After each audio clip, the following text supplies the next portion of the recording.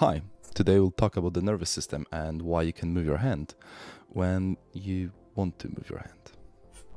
So the nervous system is basically divided into two parts, the central nervous system and the peripheral nervous system. The first one is basically your brain and the spinal cord, and the second one is, well, nerves and ganglia. Today we'll focus on the central nervous system. We can distinguish white matter and gray matter in the central nervous system. White matter is made of axons or tracks, and it's called white because the axons are surrounded by myelin. It's a white fatty substance. The function of white matter is to connect different parts of the brain. You can think about it as some kind of wiring in your brain. Gray matter, on the other hand, is made of the cell body, so the place of the cell where you have all the nucleus and organelles and a bunch of stuff. It's called gray because it's darker, right? It's denser, the nucleus is denser than the axon, and there is no myelin, so it's just darker. The function of gray matter is to control. You can think about it as a bunch of controlling centers that control movements, sensation, reflexes.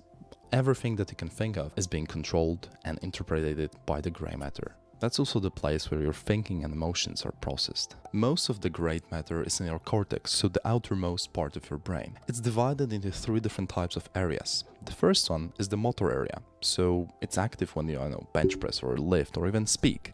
Any type of control over muscles is taking place in the motor area. The second type of areas are sensor areas. They're responsible for receiving information about, well, senses, so light, temperature, sound. They're active even right now as you're watching this video because your brain constantly receives information from your eyes about the light coming into them and from your ears about the sound coming to you.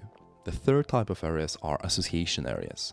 They're responsible for combining and understanding the information from all different parts. So, for example, when I say orange juice or you read orange juice, well, you can imagine it. You can kind of recall the taste of it, even smell of it. You basically understand what does it mean. Now let's take a look at some specific areas of the brain and what happens if they get damaged, for example in a stroke or, in a car accident. Broca's area is located in the motor area and is responsible for muscle movement during speech. So, for example, the movement of your tongue. Let's say your Broca's area gets damaged because, you had an accident. Now you can't really control your tongue that well. Most likely you're able to say just simple words or short phrases. Your speech is basically non-fluent, so instead of saying I love orange juice, you would say something like I orange juice. So you have lots of gaps, lots of waiting, and you might omit some of the words. However, the rest of your brain is fine, so you can understand others, you can understand yourself. It's just a matter of, well, you cannot say anything fluently. That's why this condition is called non-fluent aphasia or Broca's aphasia. Wernicke's area is also responsible for speech, but in a different sense. Well, it's located in the association area and is responsible for comprehension and understanding of language. Let's say your Wernicke's area is damaged because, again, you had an accident. Now, because the rest of your brain is fine, you can speak fluently. However, you don't really understand what's going on. You don't understand the speech, both others and your own. So, for example, instead of saying I love oranges, you might say like I, them, their, apple, go, car, I. You can't understand anything out of this, right?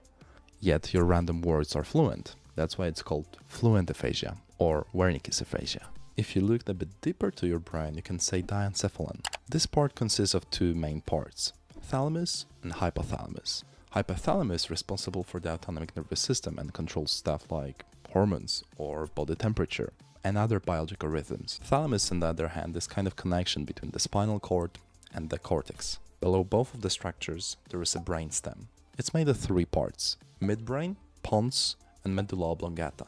This part of your brain controls basic stuff like circulation, respiration, or the most basic reflexes in your body like the pupillary light reflex. If this part of the brain gets severely damaged, well, you're dead. Like, right away. Very deadly. Lastly, we'll talk about the cerebellum. This part of the brain is responsible for skeletal muscle coordination. So cerebellum enables you to do more complex movements like walking, dancing, jumping, all those movements that require multiple muscles working together. Cerebellum activated, balance detected. When this part of the brain gets damaged, you lose your coordination. That's what basically happens when you have too much alcohol. Well, it's difficult to keep balance because your cerebellum is intoxicated. Now let's talk about the spinal cord. It basically connects your brain with the lower parts of your body. it can also control some reflexes. Okay, but how is it possible? How does your information from your hand goes to your brain? Well, let's explain. First, you need a stimulus. In my example, I will use high temperature. So let's say, for example, you like candles and you have a candle and you put your finger just above it. The information about it will be recorded and passed to the spinal cord by the first order neuron. The first order neuron goes from your finger directly to your spinal cord. To do so, it first goes to the dorsal root ganglion, where it has its cell body. From there, it goes to the dorsal root and to the dorsal horn. Yay, we have arrived in the spinal cord. So one more time, from finger to your dorsal root ganglion, to your dorsal root, to your dorsal horn. By the way, dorsal means to the back of your body.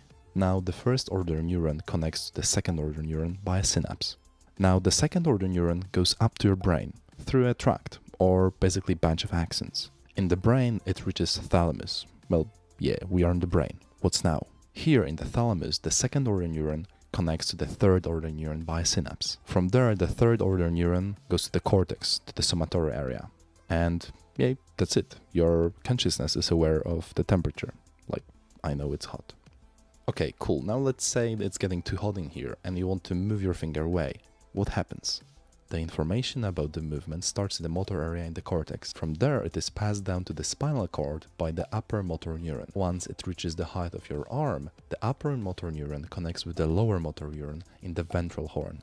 From there, the lower motor neuron gets out of the spinal cord by the ventral root. From the ventral root, the information goes directly to the muscle, and well, you move the muscle. That's it.